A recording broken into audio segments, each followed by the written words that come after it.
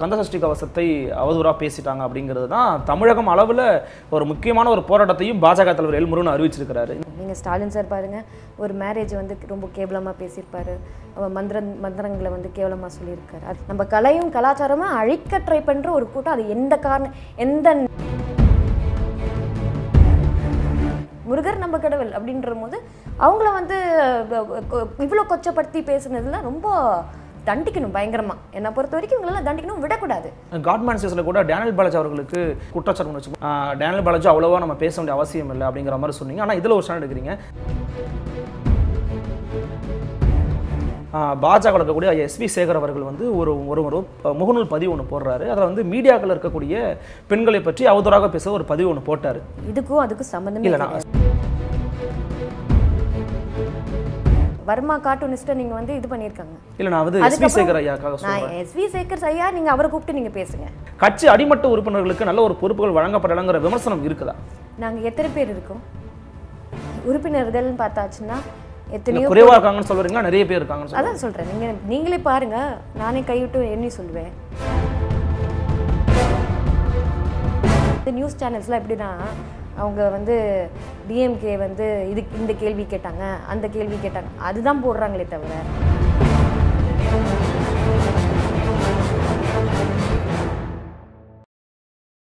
ஆதன் தமிழர்களுக்கு அன்பு வணக்கங்கள்.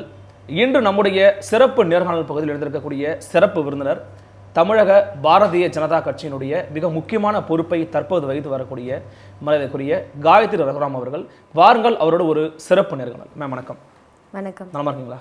நல்லா இருக்கேன். ஸோ கலை மற்றும் கலாச்சாரம் அப்படின்னு ஒரு தமிழகம் தழுவிய அளவில் ஒரு மிக முக்கியமான ஒரு பொறுப்பை ஒரு மத்தியில் ஆளுங்கிற கட்சி தமிழகத்தை உங்களுக்கு கொடுத்துருக்குறாங்க. அதுக்கு முன்னாடி என்னுடைய வாழ்த்துக்கள். இந்த பொறுப்பை நீங்கள் எப்படி மேம் பார்க்குறீங்க? ஃபஸ்ட்டு எல்லாருமே தெரிஞ்சுக்கிற ஒரே ஒரு விஷயம் என்னென்னா, கலை மற்றும் கலாச்சாரம் நம்ம இந்தியாவோட ஒரு ப்ரைடு. நீங்கள் பார்த்தீங்கன்னா நார்த்லேருந்து சவுத் வரைக்கும் பார்த்தாச்சுன்னா கலையும் கலாச்சாரமும் அவங்களோட கலாச்சாரம் வேறையாக இருந்தாலும் நம்மளோட கலாச்சாரம் கொஞ்சம் வேறுபாடு இருக்கும், டிஃப்ரெண்ட்டாக இருக்கும். ஆனால் பண்டிகைகள் வந்து கொஞ்சம் டிஃப்ரெண்ட்டாக ஒரு அவங்களுக்கு ஒரு நியூ இயர், நம்மளுக்கு ஒரு நியூ இயர், வழிபாடுகளே கூட வேற மாதிரி இருக்கும். ஆனால் வந்து கல்ச்சர் அண்ட் ப்ரைடுன்னு ஆர்ட்னு வரும்போது நம்மளோட இது வந்து ப்ரைடு. அது வந்து உலகத்துலேயே எல்லாருமே பேசக்கூடிய ஒரு விஷயம். கோவிலாக இருக்கட்டும், அதோட ஆர்கிடெக்சராக இருக்கட்டும், எத்தனையோ கோவில்கள், நம்ம தாஜ்மஹால் அவ்வளோ சூப்பர்னு பேசுவோம். அதோட பெரிய ஆர்கிடெக்சர்லாம் நம்ம ஊரில் வந்து நம்ம கோவில்களில் நம்ம அழகாக பார்க்கலாம். அந்த அளவுக்கு வந்து எத்தனையோ காலமாக வந்து நம்ம அது வந்து கடைப்பிடிச்சிட்டு வந்துட்டுருக்காங்க.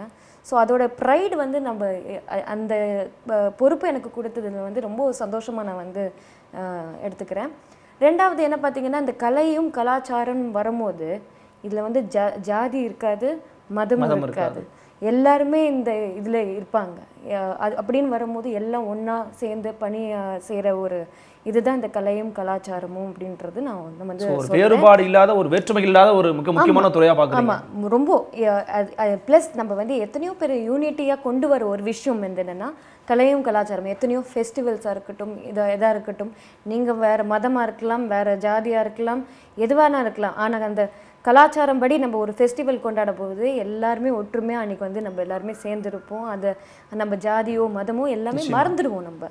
ஸோ அப்படி இருக்கும்போது இந்த யூனிட்டிக்காக ஒரு விஷயம் வந்து நான் கலையும் கலாச்சாரமும் ஒரு பெரிய விஷயமா நான் பார்ப்பேன். ஸோ அது வந்து ஒரு ப்ரைடு, பெரிய ப்ரைடு.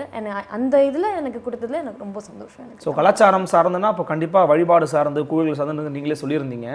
அந்த இடத்துல சமீபத்தில் கொஞ்சம் சர்ச்சைக்கு அதிகமாக உள்ள இருக்கக்கூடிய விஷயம் பார்த்தீங்கன்னா, கந்தசஷ்டி கவசத்தை அவதூறாக பேசிட்டாங்க அப்படிங்கிறது தான் தமிழகம் அளவில் ஒரு முக்கியமான ஒரு போராட்டத்தையும் பாஜக தலைவர் எல் முருகன் அறிவிச்சிருக்கிறாரு. இந்த இஷ்யூவை பற்றி உங்களுடைய பார்வை என்ன? எனக்கு இந்த இஷ்யூ வந்து ஃபர்ஸ்ட் ஆஃப் ஆல் இந்த மாதிரி இந்த யூடியூப் சேனல் அந்த மாதிரி ஒரு டிஎம்கே பேக்கிங்கில் தான் இந்த மாதிரிலாம் ஒரு தைரியம் கொடுத்து செய்கிறது. அது ஏன்னா வந்து அவங்களோட லீடர்ஸே அப்படி பேசுகிற ஒரு இதுதான் நான் சொல்லுவேன். அவங்களோட வியூவே அப்படி தான் இருக்கும். நீங்கள் ஸ்டாலின் சார் பாருங்கள், ஒரு மேரேஜ் வந்து ரொம்ப கேவலமாக பேசியிருப்பாரு, மந்திரங்களை வந்து கேவலமாக சொல்லியிருக்காரு. அதுக்கப்புறம் வீரமணி சார் வந்து அதே மாதிரி சொல்லியிருக்காங்க. திருமாவளவன் கோவிலை பற்றி கண்ணாபினான் ஆபாசமா அப்படி இப்படின்னு சொல்லிட்டு என்னென்னமோ சொல்லியிருக்காரு. அது வந்து ஒரு கட்சிக்கு அல்லது ஒரு சித்தாந்தத்திற்கு சார்பாக பார்க்கணும், எல்லா மனிதர்களுக்கும் பொதுவானதாக பார்க்கணும். இல்லை, இது வே ஆஃப் ப்ரீச்சிங் தான் நான் சொல்லுவேன். தேர் ப்ரீச்சிங். அவங்க வந்து என்னை பொறுத்தவரை ஏன் இந்த மாதிரி பண்ணுறாங்க, எதுக்கு இந்த மாதிரி பண்ணுறாங்க? கோவில்ன்றது இப்போ கட்டப்பட்ட ஒரு விஷயம் கிடையாது. நம்ம திராவிடர்களாக இருக்கும் போது தான் வந்து கோவிலே வந்து எப்போலேருந்தோ இருக்குது. நம்ம திராவிடர்கள்னு ஒரு ஐடென்டிட்டியே வந்து கோவில் கலாச்சாரம் தானே.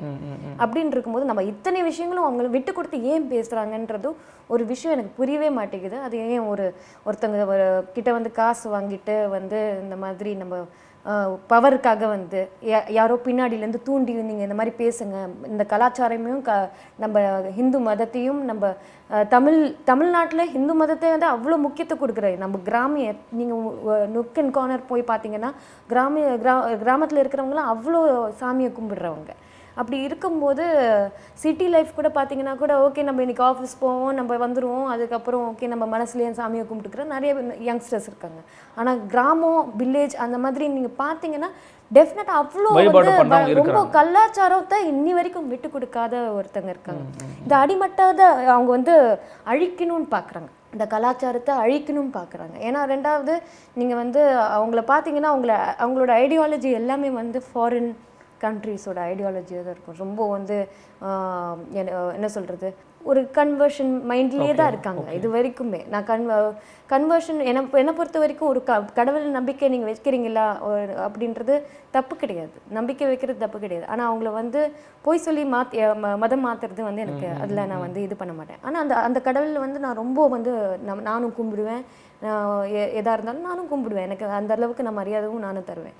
என்னை பொறுத்த வரைக்கும் இந்த டிஎம்கே பவருக்காக காசு வாங்கி இந்த மாதிரி வேலைகள் பண்ணுறாங்கன்றது திட்டமிட்டு பண்ணப்பட்டதுன்னு நினைக்கிறீங்க? 100% இப்போ திட்டமிட்டு பண்ணுறது தான் நான் சொல்லுவேன் நான்.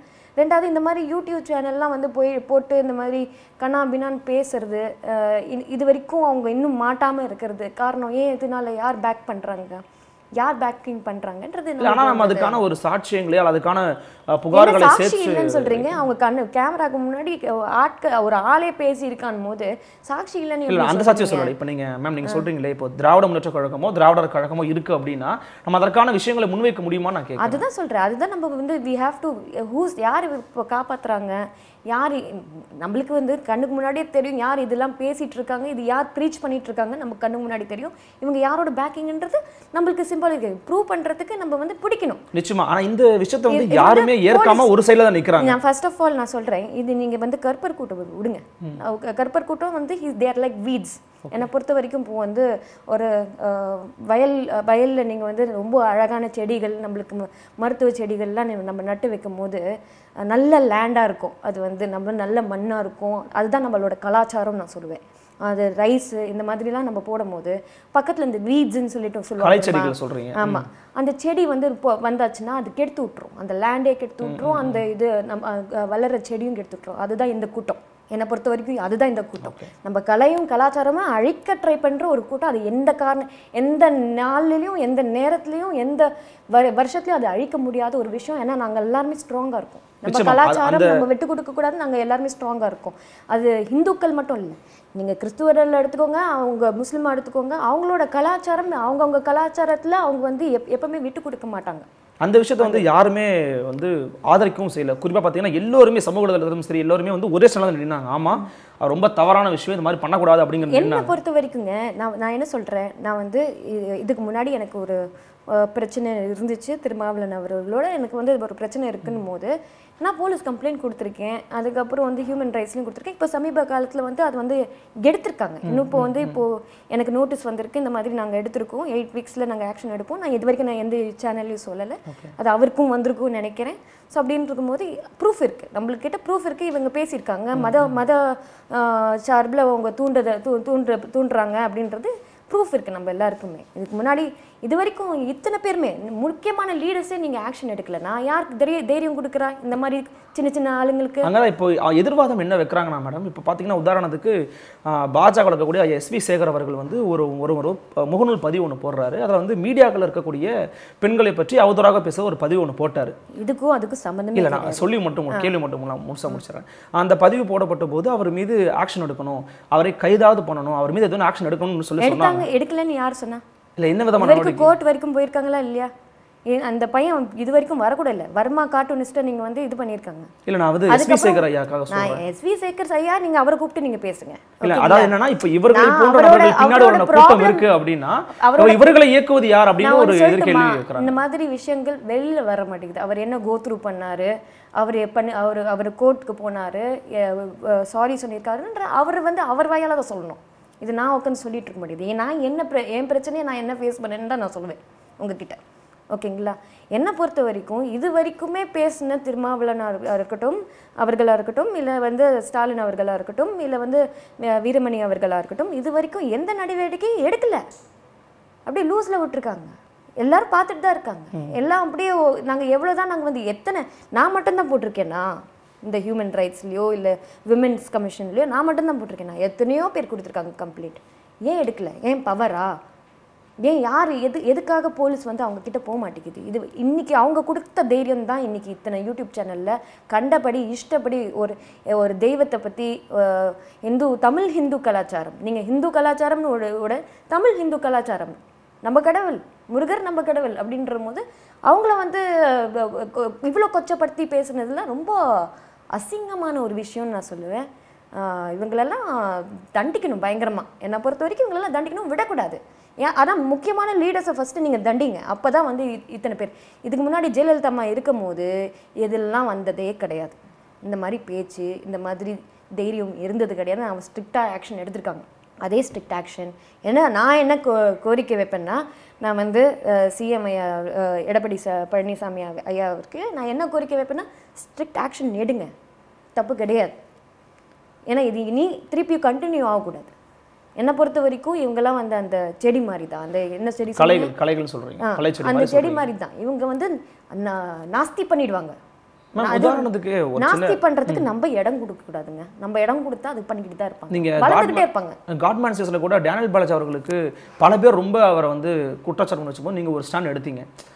டேனியல் பாலாஜி அவ்வளவா நம்ம பேச வேண்டிய அவசியம் இல்லை அப்படிங்கிற மாதிரி சொன்னீங்க. ஆனால் இதில் ஒரு ஸ்டாண்ட் எடுக்கிறீங்க. அதை பற்றின விளக்கம் சொல்ல முடியுமா? இல்லை, நான் வந்து அவரை நீங்கள் நான் என்ன சொன்னேன், அந்த ப்ரொடியூசரை கூப்பிட்டு கேளுங்க, டேரக்டரை கூப்பிட்டு கேளுங்க, எடிட் பண்ணவங்களை கூப்பிட்டு கேளுங்க. அத்தனை பேருமே இன்வால்வ்டு. டேனியல் பாலாஜி வந்து ஹிந்து. நான் சொன்னது வந்து டேனியல் பாலாஜி கேட்காதீங்கன்னு நான் சொல்லலை, கேளுங்க. ஆனா வந்து அவர் ஹிந்து அப்படிங்கிறதுக்காக அவரை வந்து காக்க போறாரா ரகுராம் காயத்ரி ரகுராம் அப்படின்னு ஒரு கேள்வி. அப்படி கிடையாது, அப்படி கிடையவே கிடையாது. யாரா இருந்தாலும் அந்த நான் யாரா இருந்தாலும் அவர் நான் என்ன சொல்லியிருந்தேன், டேனியல் பாலாஜி, டேனியல்ன்றது அவர் பேரு சித்தினால தான் வந்தது, அவ்வளவுதாங்க நான் சொன்னேன். நான் வேற எதுவுமே சொல்லலையே. நீங்க கேட்க வேண்டிய கேள்வி கேளுங்க, முறைப்படி கேளுங்க. நான் சொன்னது இன்னொருத்தங்க நீங்கள் ஏதோ சொல்லிட்டீங்கன்னு சொல்லிட்டு நான் டைரெக்டாக உங்களுக்கு ஃபோன் பண்ணி என்னை வந்து டெய்லி நைட் நீ எப்படி நீ என்ன சொல்லலாம் அந்த மாதிரி அப்படின்னு சொல்லிட்டு ஒரு 100 பேர் உங்களுக்கு ஃபோன் பண்ணிங்கன்னா இது வந்து டார்ச்சர். முறைப்படி நீங்கள் சட்டப்படி நீங்கள் வந்து அதுக்கான ஒரு விஷயம் நம்மளுக்கு கோர்ட்டுன்னு ஒன்று இருக்குது, போலீஸுன்னு ஒருத்தங்க இருக்காங்க, கம்ப்ளைண்ட் கொடுங்க, முறைப்படி எல்லாமே செய்யுங்கன்னு தான் நான் சொன்னேன். தமிழக பாஜக வந்து பார்த்தீங்கன்னா திராவிட முன்னேற்ற வந்து ஒரு முக்கியமான ஒரு நபர் வந்து விபி துரைசாமி சேர்ந்தாங்க. அவருக்கு இப்போ முக்கியமான ஒரு பொறுப்பையும் கொடுத்துருக்காங்க. நீங்கள் கலைத்துறையில் வெகு காலமாக இயங்கி வந்த ஒரு நபர், உங்களுக்கு ஒரு முக்கியமான ஒரு பொறுப்பை கொடுத்துருக்காங்க. இப்போ சமீபத்தில் வெளிவரக்கூடிய செய்திகள் என்னன்னா, காங்கிரஸ் இருக்கக்கூடிய அம்மையார் குஷ்பு அவர்கள் கூட இணைவதற்கான வாய்ப்புகள் இருக்கிறதா ஒரு சில செய்திகள் வந்துகிட்டு இருக்கு. ஆனால் என்ன மாதிரினா வெளியிலிருந்து வந்தவர்களுக்கோ அல்லது கலைத்துறை சார்ந்த ஒரு வெகுஜன மக்களுடைய முகம் இருக்கிறவர்களுக்கு தான் முக்கியமான பொறுப்பு வழங்கப்படுகிறது. கட்சி அடிமட்ட உறுப்பினர்களுக்கு நல்ல ஒரு பொறுப்புகள் வழங்கப்படலைங்கிற விமர்சனம் இருக்குதா? நாங்கள் எத்தனை பேர் இருக்கோம் உறுப்பினர்கள்னு பார்த்தாச்சுன்னா எத்தனையோ குறைவா இருக்காங்கன்னு சொல்றீங்களா, நிறைய பேர் இருக்காங்கன்னு? அதான் சொல்கிறேன், நீங்களே பாருங்க. நானே கைவிட்டு எண்ணி சொல்லுவேன், எங்களை கைவிட்டு தான் நீங்கள் எண்ணி பார்க்கலாம். ஆனால் வந்து அடிமட்ட தொண்டர்கள்னு பார்க்கும்போது நீங்கள் எத்தனையோ இப்போ போஸ்டிங் எல்லாம் நீங்களே காது கூட கேட்கலாம். நீங்கள் அதில் என்ன மேக்ஸிமம் போனால் ஒரு 20 பேர் தான் வந்து சினிமாலேருந்து இருந்திருப்பாங்க. ஸோ எது எப்படி நீங்கள் முக்கியத்துவம் அவங்களுக்கு மட்டும் கொடுத்துருக்காங்கன்னு சொல்லுவாங்க. கலைப்பிரிவுன்னு சொல்லும் போது அவங்க வந்து தான் ஆவாங்க, கரெக்டாக இல்லையா? அவங்க வேலை செய்கிறதுக்கு கலைப்பிரிவில் வந்து அவங்க வந்து தான் ஆவாங்க. அது மட்டும் இல்லை, என்னோட பிரிவிலேயே பார்த்தீங்கன்னா நான் வந்து கிராமிய கலைகளில் இருக்கிற ஒரு தலைவர் போட்டிருக்கேன், முக்கியமாக வைஸ் பிரசிடெண்ட்டாகவே போட்டிருக்கேன். அப்புறம் சிலம்பாட்டம் பண்ணுறவங்கள ஒருத்தவங்களை போட்டிருக்கேன், ஒரு கேமராமேன் அசிஸ்டன்ட் கேமராமேனாக இருக்கிறவங்கள போட்டிருக்கேன், அப்புறம் வந்து ஒரு சீரியல் ஆக்டர்ஸ். ஸோ நான் பிரித்து தான் போட்டிருக்கேன். நான் எல்லாரையும் வந்து இவங்க தகுதியின் அடிப்படையில் தான் போடப்படுது, அந்த மாதிரி தான் போடப்பட்டிருக்கே தவிர வேறு எதுவுமே கிடையாது. முக்கியத்துவம் வந்து யாரெல்லாம் நிஜமாலே வந்து இவ்வளோ நாள் வந்து பிரச்சாரத்துக்கோ எல்லாருக்குமே வந்தாங்களோ அந்த மாதிரி தான் பார்த்து கொடுக்குறாங்க. ஹார்ட் ஒர்க் பண்ணியிருக்காங்க. நான் பார்த்தீங்கன்னா நானும் சும்மா வந்து எனக்கு எடுத்தோன்னே இப்படி போஸ்டிங் கொடுக்கல. எனக்கு இது வந்து 6வது வருஷம் நான் வந்து பிஜேபியில் சேர்ந்து சேர்ந்ததுக்கு அப்புறம் வந்து நான் இப்போ வந்து கரோனா விஷயத்துல வந்து நான் எத்தனையோ விஷயங்கள் நான் வந்து பாஜக மூலியமா நான் செஞ்சு களப்பணிகள் செஞ்சவங்களுக்கு தான் கவனிக்கிறாங்க. ஆமா கண்டிப்பா அது பார்த்து அது யாரு வந்து நிறைய ஹார்ட் ஒர்க் கொடுத்துருக்காங்களோ அவங்களுக்கு 100% கொடுத்துதான் ஆகணும், ரெக்கக்னைஸ் பண்ணக்கூடாதுன்றதுல. ஸோ அந்த 20 பேரில் கொடுத்ததுல வந்து எந்த தப்பும் கிடையாது. ஆனால் கூட ஒரு எத்தனையோ கோடி மக்கள் வந்து எங்களுக்கு வந்து உறுப்பினராக இருக்காங்க. ஸோ எல்லாருக்குமே முக்கியத்துவம் கொடுத்துருக்காங்க. ஸோ அப்படின்னும் போது இந்த 20 பேர்னால வந்து யாருக்கும் இதாக போகிறதில்ல. குஷ்பு அவங்க வராங்களா இல்லையன்றது அவங்க கிட்ட கேட்டுக்கோங்க, எனக்கு தெரியாது. சரி, ஓகே. இந்த கொரோனா பேண்டமிக் பீரியட்ல தமிழக அரசு எடுத்துள்ள முடிவுல நீங்க எப்படி பாக்குறீங்க? ரொம்ப சிறப்பாக செயல்படுறாங்களா? கூட்டணி கட்சியில் இருக்கிறாங்க அதிமுக, எப்படி பாக்குறீங்க? அவங்க பண்ணிட்டு இருக்காங்க, எல்லாருமே they are doing their job. It is new. கொரோனான்றது ஒரு very new thing for entire world. இந்த மாதிரி இதுக்கு முன்னாடி வந்து 1919 வந்து they have gone through. Okay. So அப்படி இருக்கும்போது இப்போ வந்து நம்ம வந்து ஒத்துழைக்கணுமே தவிர they are doing their best. என்னை பொறுத்த வரைக்கும் they are doing their best. Central கவர்மெண்ட்டும் வந்து நம்மளுக்கு வந்து எத்தனையோ விஷயங்கள் வந்து இந்த டைமில் வந்து நிறைய விஷயங்கள் கொடுத்துட்டு வந்துட்டுருக்காங்க. பார்த்தீங்கன்னா பெண்களுக்கு வந்து ஜனதா அக்கௌண்ட் இருக்கிறவங்களுக்கு வந்து 500 ரூபா கொடுத்துட்டு வந்துட்டுருக்காங்க. ஃபார்மர்ஸ்க்கு வந்து 2000 ரூபா கொடுத்துட்டு வந்துட்டுருக்காங்க. அதுக்கப்புறம் வந்து இது நிறைய பேருக்கு வராது. ஏன்னா வந்து நியூஸ் சேனல்ஸ்லாம் எப்படின்னா அவங்க வந்து டிஎம்கே வந்து இந்த கேள்வி கேட்டாங்க, அந்த கேள்வி கேட்டாங்க, அதுதான் போடுறாங்களே தவிர மக்களுக்கு நல்லது என்ன நடந்துட்டு வந்துட்டு இருக்கிறது இது வரைக்கும் எந்த சேனலுமே வந்து இது பண்ணுறதில்ல. ஸோ என்னை பொறுத்த வரைக்கும் ஆதான் டிவி சேனலில் நான் என்ன கோரிக்கை வைக்கிறேன்னா, உங்ககிட்ட நல்ல நல்ல திட்டங்கள் இப்போ வந்து கொடுத்துட்டு வந்துட்டு இருக்காங்க. எம்எஸ்எம்இயும் வந்து நிறைய வந்து தமிழ்நாட்டில் தான் வந்து எடுத்துகிட்டு போயிருக்காங்க. ஸோ அப்படின்னும் போது 6,600 crores வந்து கொடுத்துருக்காங்க நம்ம தமிழ்நாட்டுக்கு. அதுக்கப்புறம் வந்து 11,000 வென்டிலேட்டர்ஸ் கொடுத்துருக்காங்க. அது தாண்டி இப்போ புதுசாக இன்னும் கொஞ்சம் கூட வரப்போகுது. அப்படின்னும் போது பிஎம் கேர் ஃபண்ட்ஸ்லேருந்து. அதுக்கப்புறம் வந்து பார்த்தீங்கன்னா எத்தனையோ மாஸ்க் வந்து நம்ம எங்களோட தலைவர் முருகன்ஜி வந்து எத்தனையோ மாஸ்க் கொடுத்துட்டு வந்திருக்காங்க. அண்ட் என்ன சொல்கிறது, மாஸ்காக இருக்கட்டும், ஃபுட் மோடி கிட் வந்து கிட்டத்தட்ட 1.5 கோடி கிட்டு கொடுத்துருக்கோம் நாங்கள். அது தவிர்த்து நிறைய பேர் இன்னும் கொஞ்சம் கூட நிறையா பண்ணியிருக்காங்க, நிறைய பண்ணிட்டு வந்துட்டு இருக்காங்க. அதுவும் பாஜக மெம்பர்ஸ் எல்லாருமே வந்து யாருமே வந்து பணக்காரங்க அப்படிலாம் கிடையாது. அவங்க கிட்ட என்ன காசு இருக்கோ அதை வச்சு பண்ணிட்டு வந்துட்டு இருக்காங்க. ஸோ அப்படின்னு இருக்கும்போது மக்களுக்கு என்ன நடக்குது, உண்மை என்ன நடக்குதுன்னு மக்களுக்கு தெரியுது. ஆனால் அது வந்து எல்லா ஊடகங்களும் அது மறைக்கப்படுறாங்க, அதை வந்து புதைக்க ட்ரை பண்ணுறாங்க. ஏன்னா மக்கள்கிட்ட வந்து இது கொண்டு போய் சேர்க்கக்கூடாதுன்னு அது ஒரு ஏன் இந்த ஒரு புத்தினே தெரியல ஊடகங்களுக்கு. அது வந்து கொண்டு போய் சேர்க்கணும் இல்லையா? எத்தனை நல்ல விஷயங்கள் நடக்கும் போது அந்த மாதிரி ஒரு விஷயங்கள்லாம் நடக்குது. மீனவர்களுக்கு நிறைய திட்டங்கள் கொண்டு வந்திருக்காங்க இந்த டைமில். அவங்களுக்கு எம்எஸ்எம்இல வந்து நிறைய கொடுத்துட்டு வந்திருக்காங்க. நிறைய இண்டஸ்ட்ரீஸ்க்கு கூட கொடுத்துட்டு வந்திருக்காங்க. செயல்பாடுகள் போதுமான அளவு திருப்தியாக இருக்கு. எத்தனையோ வந்து பி கிட்ஸ் வந்து கொடுத்துட்டு வந்துட்டு இருக்காங்க, உருவாக்கி இருக்காங்க. ஜனவரி மாசத்துல இல்லை, ஆனால் வந்து இப்போ வந்து எத்தனையோ வந்து தேர் இமீடியட்டாக வந்து they try to manufacture and they done the best அப்படின்னு சொல்லும்போது India is doing the best. 130 crore people வச்சுட்டு இவ்வளோ மேனேஜ் பண்ணதே வந்து பெரிய ஒரு விஷயம் தான் நான் சொல்லுவேன். நிச்சயம் மேம், ரொம்ப மத்திய செயல்பாடுகளை பற்றியும் பேசியிருக்கீங்க, பாஜகவை பற்றி உள்ள விஷயம் ஷேர் பண்ணியிருக்கீங்க. ஊடகங்களை பற்றி சொன்னதுனால இறுதியாக சொல்லி முடிச்சிடுறேன். ஊடகங்கள் வந்து நிச்சயமாக நல்ல விஷயங்கள் எவ்வளவு மத்திய அரசு பண்ணதோ அதே சமயம் எங்கேயும் பிறந்து போனார்கள் என்றால் அதையும் மக்களுக்கு எடுத்துக்காட்ட வேண்டியது ஊடகங்களுக்கு கடமை அப்படின்னு சொல்லி. ஆனால் அது மட்டும் தான் கொடுக்குறாங்க. நிச்சயமா நம்ம அதான் இரண்டுத்தையுமே சொல்றதுதான் ஊடகத்தினுடைய கடமை அப்படிங்கிறத சொல்லி இது நல்லதும் மக்களுக்கு சொல்லணும் அப்படின்றது தான். சும்மா டிஆர்பிக்காக டிபில்னு ஒரு 10 சூப்பர் டைட்டில் ஒன்று கொடுத்துட்டு பார்க்கறதுக்காக 5 நிமிஷம் பார்த்துட்டு இதுதானே நம்ம பேசுகிறாங்க அப்படின்னு சொல்கிறது. ரெண்டாவது கீழே அந்த கீழே கமெண்ட்ஸ் வரதெல்லாம் எவ்வளோ ஆபாசமாக ஒன்று கமெண்ட்லாம் போட முடியுமோ அவ்வளோ போடுறாங்க. நாளைக்கு இந்த கமெண்ட்லாம் எப்படின்னா போய் அதே வந்து வெளியில் mentally they are training themself, they think it is okay. இந்த மாதிரி கமெண்ட் அடித்தா ஓகே, நம்ம மூஞ்சி தெரியாது, நம்ம மேலே வழக்கு போட முடியாது, எத்தனை பேர் மேலே தான் வழக்கு போடுவாங்க அப்படின்ற ஒரு தைரியம் இருக்குது இப்போது. அப்படின்னு இருக்கும்போது அது what they're doing, there carrying the same attitude and தேர் அது வன்முறையெல்லாம் எடுத்து பப்ளிக் லைஃப்லேயும் வந்து கொண்டு வந்துடுறாங்க, காட்டிடுறாங்க. ஸோ இதெல்லாம் வந்து கொஞ்சம் தடுக்கணும். அண்ட் மீடியா இப்போ பண்ணலைன்னா we are going in to கலியுகம் தான் நான் சொல்லுவேன். நிச்சயமாக உங்களுடைய கருத்துக்களை நம்ம ஆழமாக பதிவு பண்ணியிருக்கிறோம். எங்களோட வந்து இந்த கொரோனா காலத்திலும் உங்களுடைய வருகையும் கருத்தையும் பதிவு செய்ததுக்கு மிக்க நன்றி. நன்றி நண்பர்களே, மீண்டும் ஒரு சிறப்பு நேர்காணலில் மற்றொரு தலைப்பில் மற்றொரு ஆல்பம் சந்திக்கிறேன். அதுவரை உங்களிடம் விடைபெறுவது உங்கள் அருள்மொழிவர்மன். இணைந்திருங்கள். இது உங்கள் ஆதன் தமிழ்.